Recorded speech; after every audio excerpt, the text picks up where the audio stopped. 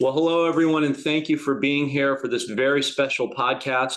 We have a very special guest today, the legendary Bill Holter. I'm just going to read a very brief description of the bio on his website, which we'll touch on at the end as well. Our guest today was a stockbroker for 23 years and a branch manager for 12. He was a contributor to GATA since 2007 and wrote for Miles Franklin from 2012 to 2015. Bill is also a precious metals expert and a broker. You've seen him on many shows, such as the X22 Spotlight with Dave. And I'm very excited and happy to welcome to the show Bill Holter. Bill, thanks for joining our podcast. Thank you for having me, John. Absolutely. So, you're a no-nonsense guy, and so is our audience. So I'm just going to dive right in. About a year, maybe a little over a year ago, you were on Dave's X22 Spotlight, and something you said really got my attention. And if I'm incorrect in anything, please let me know. But the genesis of what I thought I heard you say was that the real true debt of the U.S. is somewhere between 240 to 300 trillion, and that gold and silver, which we obviously know are suppressed, the real value to offset said debt would be somewhere in the six-figure range for both. Can you just put into your own words for the audience why you feel that's the case? Yeah. First off, I think that the true debt is, my guess is, it's over 200 trillion. I don't know that it's up to 300 trillion, but who knows? They've done so much off books. There's so much off books debt. I mean, even the Pentagon can't account for where money's gone to. I think what I was talking about with John or with Dave is I had done a calculation back in 2016 or 17. If you took just the on books debt, and at the time, I think it was somewhere around 21 or 23 trillion. And if you put that versus the amount of gold that the U.S. supposedly has, the 8,300 tons that the U.S. says they've had and has not been an audit since 1956, I believe. At that point in time, the gold price would have had to have been about $125,000 an ounce if we were to pay the debt off with gold. Now we're at 33, 34 trillion now. So that number is much higher. It's over $200,000 an ounce or thereabouts. The whole idea was, A, we don't know how much debt there is. B, we don't know how much, and we've not an audit since 1956. We don't really know how much gold the U.S. actually holds. So, what if the debt had to be paid off by gold? What would the number in U.S. dollars have to be? I mean, you can do the calculation with what we're told, 34 trillion and 8,300 tons, and come up with roughly $200,000 an ounce. But are those valid numbers? Is the numerator and the denominator correct? And my suggestion is they're both incorrect. Interesting. Okay. Yeah. Awesome. Thank you for that, Bill. Appreciate it. In other words, there's more debt and there's less gold. Yeah. So, how do you come up with an exact number? You can't. Yeah, it's so upside down, like you said, So let's discuss the elephant in the room that no one wants to seem to talk about. The media is finally starting to acknowledge that we're headed towards a recession. As you know, President Trump said recession is the nice word. I believe, Bill, because we know that they manipulate the numbers, obviously. I believe that we've probably been closer to 4 or 5 quarters of negative GDP. Are we actually in a depression and they just don't want to admit it? I agree with your 4 to 5 quarters. It's probably much more than that. I think what you need to do is you need to look at what the deficit has been each year, and take that deficit number. If you take that, which is basically borrowed money to try to create current activity, if you take the deficit numbers out, going back however many years, that would take it out and then subtract it from GDP. Then you're looking at, we've been in a recession. We've been in a recession basically this century because the amount, you're talking where was debt in 2000? I don't remember the number, but I think in 1999, I don't think it was 10 trillion. Yeah, I think it was closer to 8 if I remember, but I'd have to go back and look. Yeah, but I mean, use the number of 10 trillion. That's another $24 trillion Hmm. added to GDP since the year 2000. So, I mean, what does that work out to be? Like 1.2 trillion a year, or call it a trillion a year. Um, if you take that trillion a year out, then growth has been much, much slower, and uh, the the negative any negative growth would have been that much deeper. And I think you're absolutely right. I mean, all you have to do is look at the individual sectors, and you can see, uh, things have slowed down drastically. And a perfect example, look at real estate. I mean, real estate, that bubble has popped because of interest rates. And I think the canary in the coal mine is commercial real estate. Hmm. Look at commercial real estate. I mean, that's down. I think if you use a number 20%, that's very kind. If you look at some of the hotels that have sold for what 43 cents on 2016 or 17's dollar. So I don't think you're far off by saying, we've been in a recession. Uh, and if you really break down the unemployment numbers, the way that they've bastardized the way that Yeah. they calculate that, the amount of people working is way less than half the population. Right. Actually, it's probably close to a third. Uh, and I mean, if you go back to the classical definition of a depression, um, well, I mean, look at the type of numbers we'd be looking at for unemployment. I mean, unemployment has got to be 15, 17, 20%. Um, Look at John Williams' shadow stats. He breaks numbers down the way they were broken down back in the 1970s and 1980s before they started changing the ruler. Yeah. Yeah, no, that's a great way to put it. Yeah. And I mean, here in California, the commercial real estate's dried up like an old grape. I mean, it's people, companies are leaving left and right. I remember when Toyota left here, I think in 2017, that's when I kind of thought, Bill, the writing was on the wall as far as commercial real estate goes. Um, I heard on one of your shows with Andy Scheckman that you were one of the people that secured a $50 million deal with a billionaire S from Texas. Could you elaborate on that? And do you foresee more deals like that coming from the super rich? I mean, it seems to be an indication that the wealthy are waking up to the idea that the US dollar is pretty worthless. Yeah, we did do that deal back in, I guess, July of last year. Or I'm sorry, the year before 2022. And yeah, I think there's a lot of that going on behind the scenes uh, with institutional purchases. When I say institutional purchases, you're talking basically bars. And this particular individual wanted U.S. coin, and we basically cleaned out all the junk, all the silver eagles, and pretty close to all the numismatics that were available, numismatic gold that was available at the time. Other than that, I mean, I'm not at liberty to speak any more about that particular trade. Sure. No, fair enough. Um, when the global economy implodes, like many experts are predicting, do you think the central banks around the world will be able to print enough money to save the debt-based system, or do you think there's just going to be a straight-out default? Um, I think ultimately there will be a straight out default across the board because Mhm. the derivatives are going to blow up. But let's say that I'm wrong and that there's not a an outright default and printing money works. What does that mean to the value of the dollar, the value of the euro, the value of the yen, the British pound, et cetera, et cetera? If they, I mean, I went on record back in probably, I don't know, 2015, 16, 17, saying that because of the trajectory of the debt, it had already become unpayable. And the debt is unpayable in current terms, in current currency terms. Now, Could they double money supply?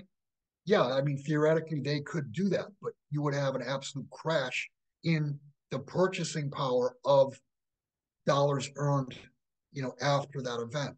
So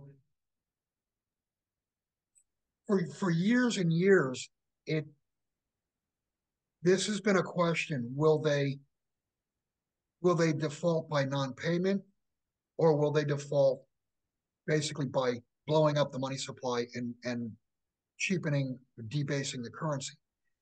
That's what they're going to try to do. Is they're going to try to flood the system. They flooded the system in 2020, 2021 after COVID, and that basically saved what was happening in the fourth quarter of 2019. We were on, we were dead on track of a blow up. You were watching uh, the LIBOR rate, the overnight rate, explode to 10%. The Fed was coming, it was having to come in with hundreds of billions of dollars every single night just to keep the thing afloat. And then conveniently, COVID came along and all the rules went out the door. Your liberties went out the door, and it allowed cover for central banks, not just the Fed, but central banks worldwide, to print. And that obviously it did goose the economy. It did save the banking system, the financial system from collapsing. And I truly believe that's where we're headed again. The interest rates have risen to a point where any debt that needs to be refinanced mathematically doesn't make sense from a business standpoint. So in order to try to save uh, the financial system slash the real economy, they're going to have to drastically reduce interest rates. But what that does is it pulls the veil back, it pulls the curtain back on the fact that the math does not work. And an obvious way to look at that is just look at the US Treasury. We're now paying $1 trillion a year in interest only. They only pull in, and last year was a record year, they pulled in 4.7 trillion. So better than 20% of tax dollars now goes toward paying interest. Another 20% goes toward defense. And we're still running a 1 to 2 trillion. Well, it's probably going to even be more than that. I mean, we've done over $1 trillion in the last couple months. The deficits are at the point of exploding. I mean, it's left alone, we would be to the point, and markets will not allow this. Markets will crash long before. But left alone, the U.S. would be in a situation where they had to borrow just to be able to pay the interest. And, mathematically, or from a common sense standpoint, that doesn't work. Yeah, absolutely right. So, Bill, on the backs of what you just shared, how do you imagine the debt will be removed if the debt is owed to the Fed? Are they going to do some kind of cancellation, or do you see something else altogether? Well, I suspect they're going to try to do and, well, when I say I suspect, I mean, they've told us that they want to do central bank digital currencies. That would make it, obviously, from a liberty standpoint, if you buy a stick of chewing gum, they know it. Um, but the other thing, and I think more importantly, they'd be able to basically create money supply and not tell the public, not tell the world. So, I mean, the central bank digital currency would be a way to just basically print more worthless currency to try to keep the system going. Um, I I do believe that that's going to come about with a first reset, so to speak. Um, you know, the, and the central bank digital currency will be brought forth after bad financial events. And it's my opinion that the events will be so bad that people are going to be begging governments for help. And the help is going to be the central bank digital currency, and people will accept it. Ultimately, I believe there's going to be a second reset, a Mother Nature reset, which will include an East to West reset. meaning the East is moving toward commodity backed, gold, oil, what have you, backed currencies. In other words, real and fair settlement, Mm-hmm. trade something, something instead of something, nothing. And that's going to really put the West on their heels because the Western currencies are still going to be fiat, whether it's paper dollars or digital dollars. They're still all worth nothing. So I think we're going to go through a real calamity from a financial standpoint. And I do want to mention before we get off this topic, Please. everyone should read. Everyone should read the. It's a digital book. You can get it free online. The Great Taking by David Webb. Yep. That is not speculation. That is not opinion. It is fact that those laws are on the books, Mm-hmm. and it just makes sense that those laws are going to be used to shore up the institutions that the powers that be want saved, and they're going to do that with the public's money. So I think it's really important. I really urge anyone listening to this to read The Great Taking. It's not conspiracy theory. It's not opinion, Mm-hmm. perceptive thought. It's fact as far as those laws are on the books. Yeah, I couldn't agree more, Bill. I actually watched his documentary a couple weeks ago and posted it on my Telegram channel. So it's funny. It's good that you mentioned that. So a good pivot, Bill, to what you just shared, which to me was so cogent and important. I really hope that our audience really rewinds and grasps that key of what you just said. With that all in mind, when do the wheels of the global economy finally just come off and they can't cover it up anymore? Let me check my crystal ball. To be honest with you, 4 or 5 months ago, I was skeptical that we would get through the end of this year. And we've obviously got through, or the end of last year, the end of 2023. 2024 has an election, a US election coming up. And it's my opinion that there's less than a coin flip, less than a 50-50 chance that we actually have an election. And I say this because the financial system on its own is got one foot on a banana peel and the other in a grave. The powers that be, the powers that are running the U.S., running basically the Western world, if those in power in the U.S. lose power and we were to even start to return to a true rule of law, you'd see people left and right going to jail. And I can't, I just, at this point, I think an election, they can't allow an election because if they do, I mean, there's no way they can cheat enough Mm-hmm. to win this time around. I mean, even I just saw something a day or two ago. Even in the state of California, 63 or 67% of those polled don't agree with the transgender uh, laws and policy in California. I think what I'm getting at is people are fed up. People Mm-hmm. are pissed off. You know, they've had enough shit shoved down their throats. Yeah.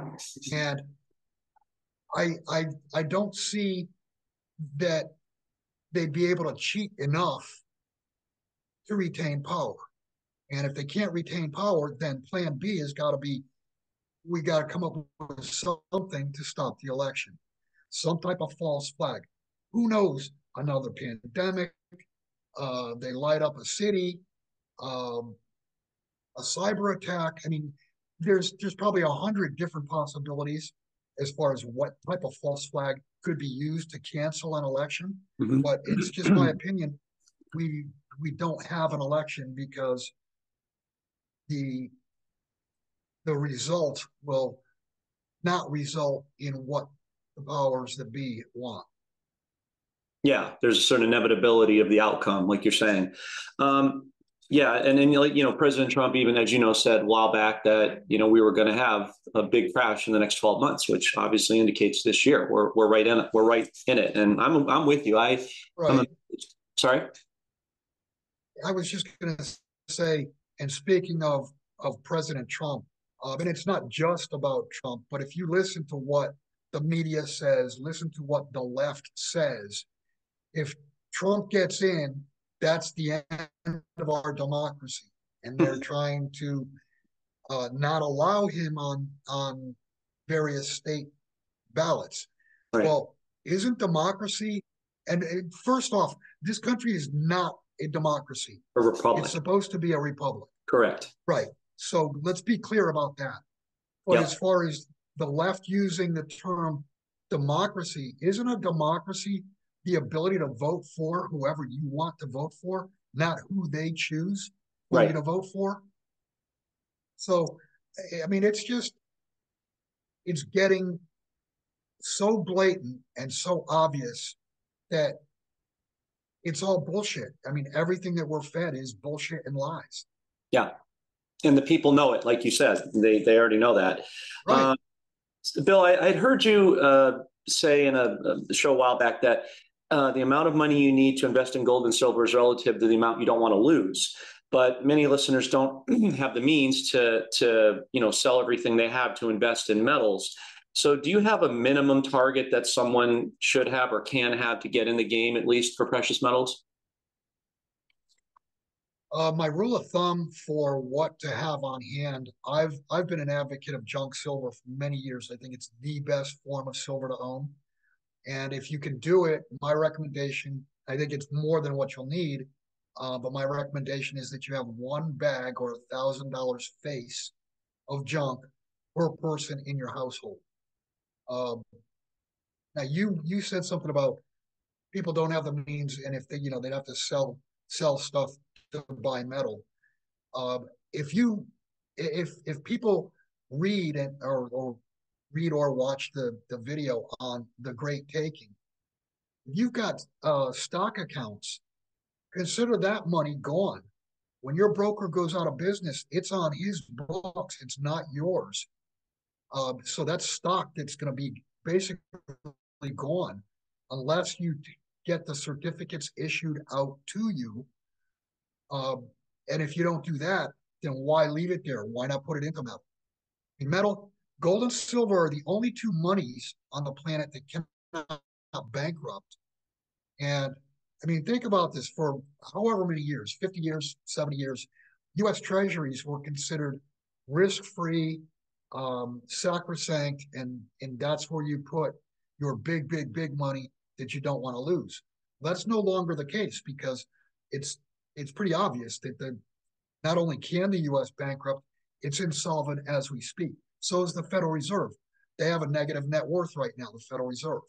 So does the ECB, so does the Bank of Japan, so do all these central banks. They have negative equity. So gold and silver cannot bankrupt. And the reason, I mean, I simply say when people ask me, how much should I put into gold and silver?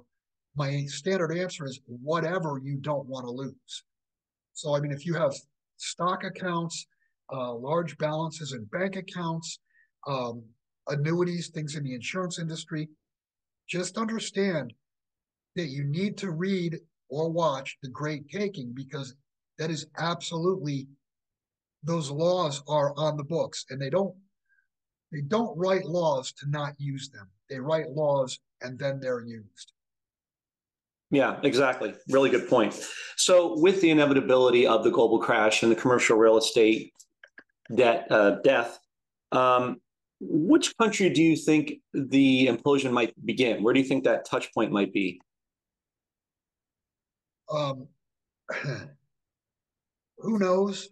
And it doesn't matter because within 72 hours it'll be all over. Hmm. The world will spin three times. Once one major entity goes, it won't take but 72 hours for the whole system to topple and everything closed. And is it going to be closed for a couple weeks, a couple months, 6 months? I don't know. I don't know how long the episode will be, but I I truly believe this is going to be like a light switch event. And let me say, out of nowhere to the average person. I mean, you're looking at it, I'm looking at it. There are some people who see what's going on, but to the average person, this is going to happen, and there's going to be no warning, and the average person is going to think, "What happened? How did this possibly happen?" Mm. And it's pretty obvious. Yeah. Yeah. So it's basically going to be a domino effect, ostensibly. Right, but a very, very fast domino effect Yeah. Yeah. because Exactly. everything is global. All Yeah. banks are in bed with all banks. All brokers, banks, they're all interconnected. Mm-hmm. And we were only 3 hours away from that in 2008. Mm. They didn't do anything to fix it. All they did was pump more money into the system. I mean, the Fed secretly lent $16 trillion. We didn't find out until 2 years after the fact. But the Fed lent $16 trillion all over the world to get through that. And none of the reasons behind that happening were ever addressed. It just got bigger. Yeah. Yeah. No, absolutely. I remember, unfortunately, oh wait, all too well. I don't know if you ever saw a movie, Bill, The Big Short, but I thought that was a pretty decent depiction. And I've been Right. telling my friends and followers that I see this new economy like that on steroids, because that was just U.S. for real estate. Now we're talking the whole entire global economy. Right. And actually, let me just Please. hypothesize for a second. Um, my guess, if I had to guess one event or one thing, uh, not a false flag, but one real event that could take the system down. We've already seen the United Arab Emirates announce just before Christmas that they would not take dollars for oil. That's the first one. Saudi Arabia, what was it, 6 or 8 months ago, maybe longer than that now, announced that they would take other currencies other than dollars and dollars also. But that was the first time since 1973 that Saudi Arabia would accept non-dollars as payment for oil. If this becomes a bandwagon, you get another entity or two entities, three entities, or it starts to spread that say we will not accept dollars for oil, then it's game over. Um, and I'm just running through the weeds here.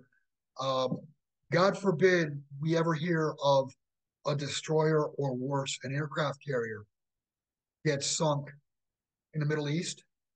What do you think that's going to do to the dollar? And we do not Drop have it like a hypersonic weapons. There are hypersonic weapons. Russia has hypersonic weapons, and if you can't catch it, you can't kill it. hmm. It's true. So, I mean, what I'm getting at is we have defenseless uh, we have defenseless ships over there against hypersonic weapons. Now, whether those are used or not, I don't know. But just any day that you wake up, the headlines could be, you know, uh, XYZ got sunk, and that's it. It's game over for the dollar.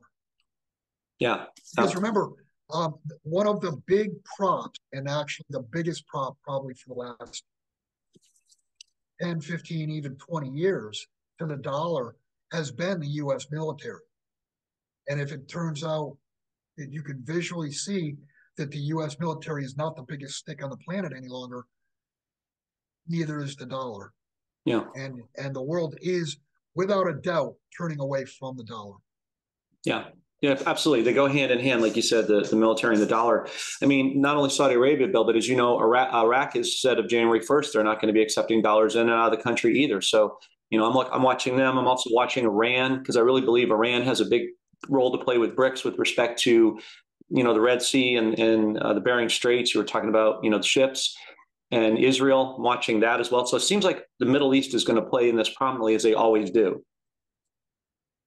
Right. Um, I agree. So it seems that gold and silver, Bill, can't get a break. They start to plateau, at modern historic levels, 2100, and then they get manipulated. We know it's all rigged and manipulated by the cabal and the system.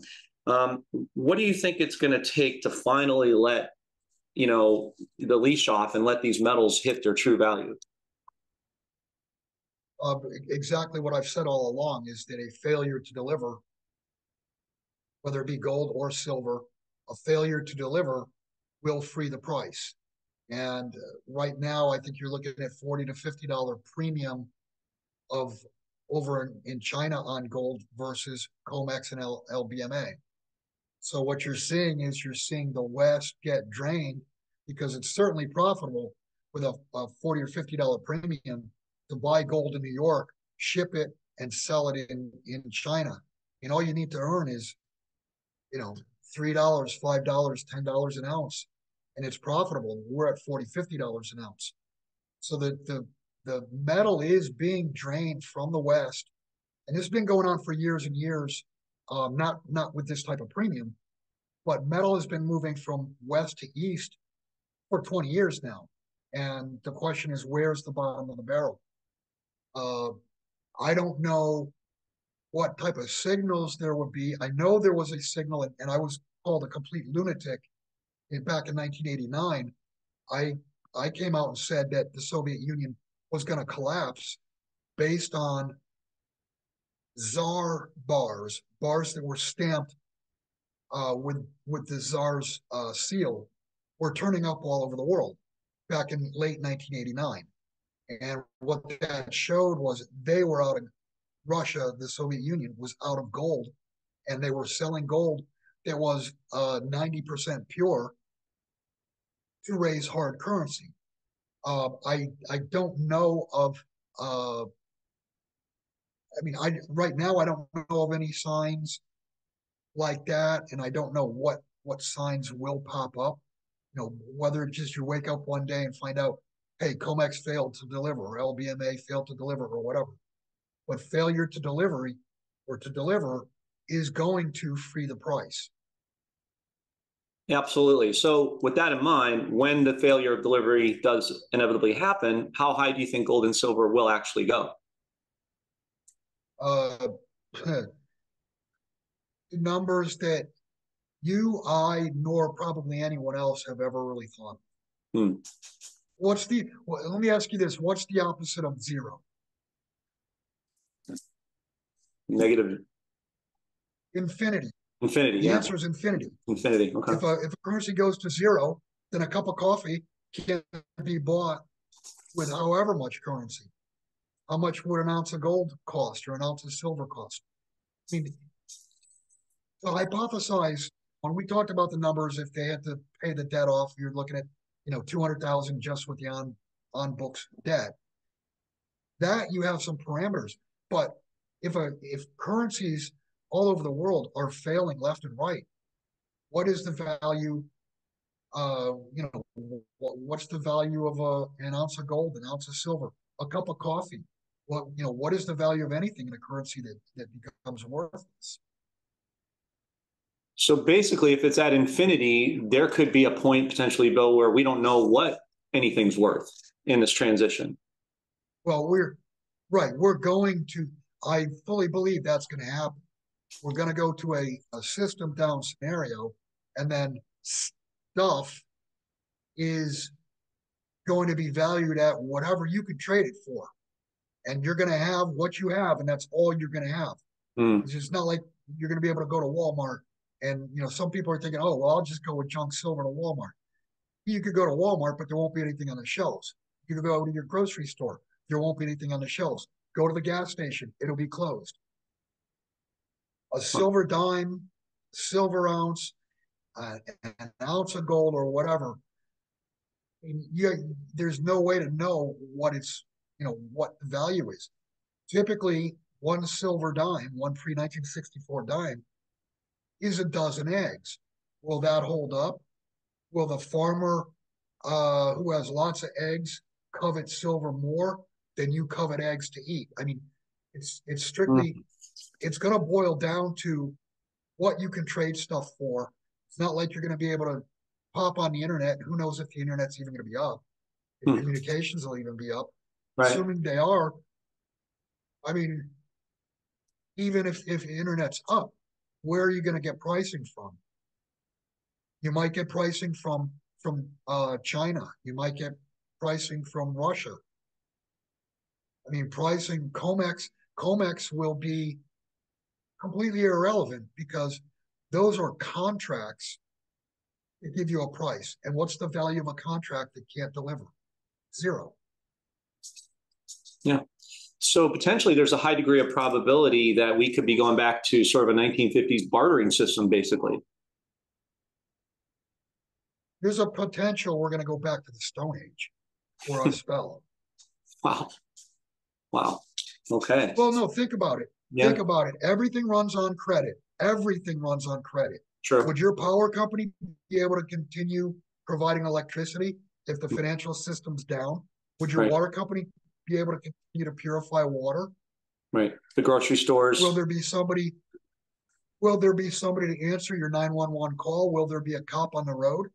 I think most cops are going to be at their own home, protecting their own family and their own homestead. Yeah. Yeah. Everything runs on credit, and this is going to be the biggest credit event in the history of mankind. Yeah. I mean, I think when I think of credit, especially Bill, I think in this scenario, like grocery stores and trucking distribution, that's all COD. So, Right. that's the most common Well, example. no, Yeah. it's not COD. It's Oh, it's not not? COD. Okay.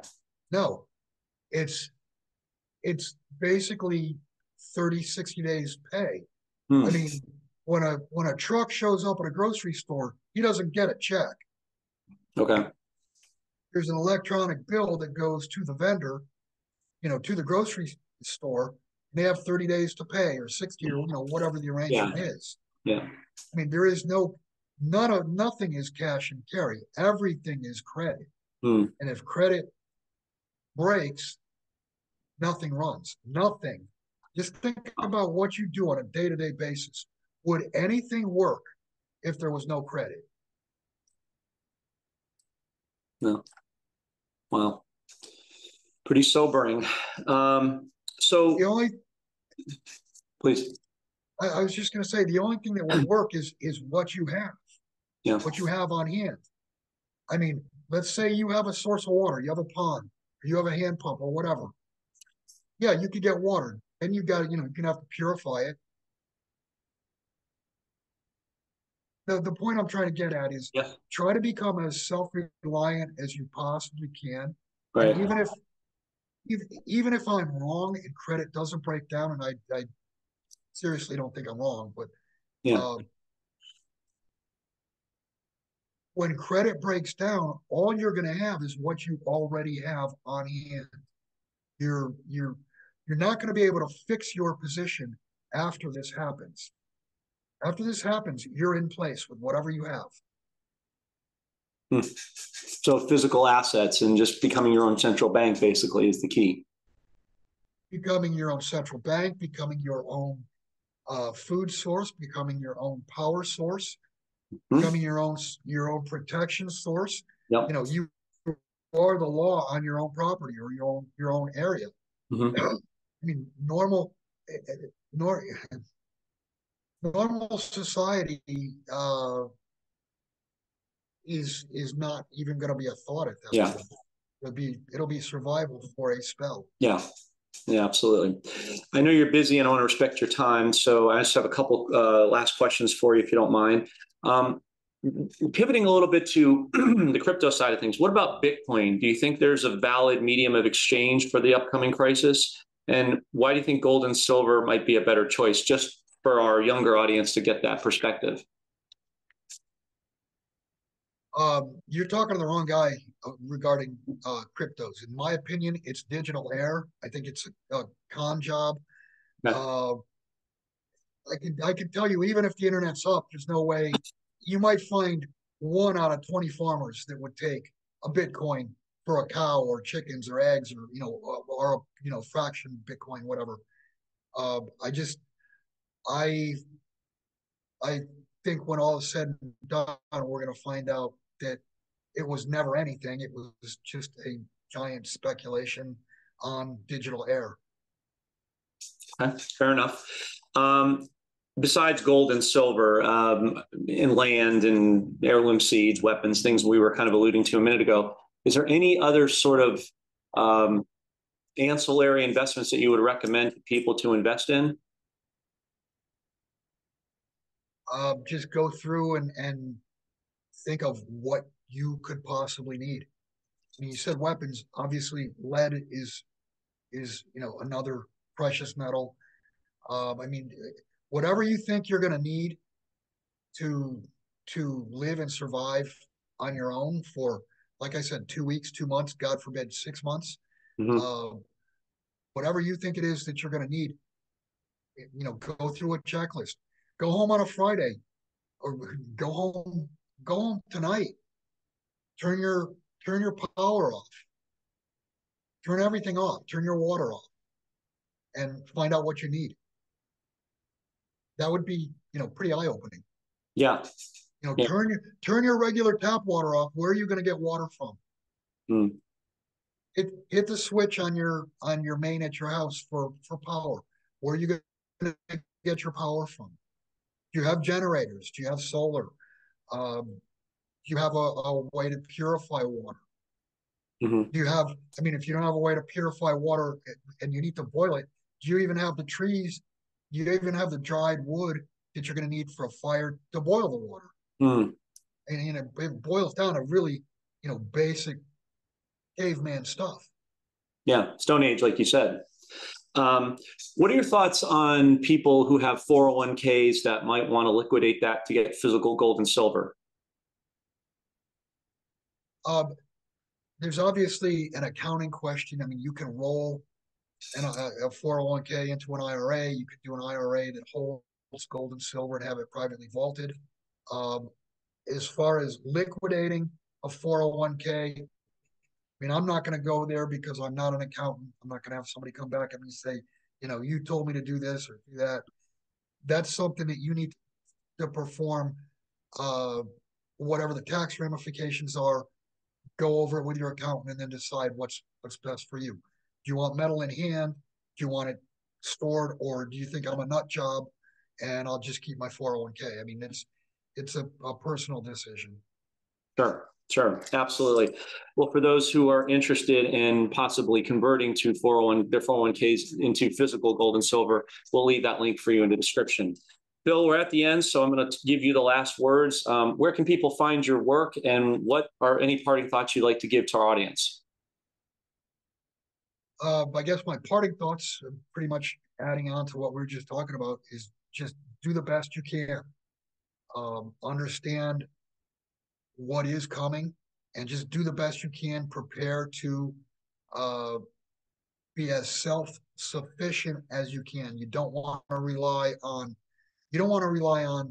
counterparties to get capital. You don't want to rely on counterparties for your safety, for your ability to eat, uh, for your ability to live.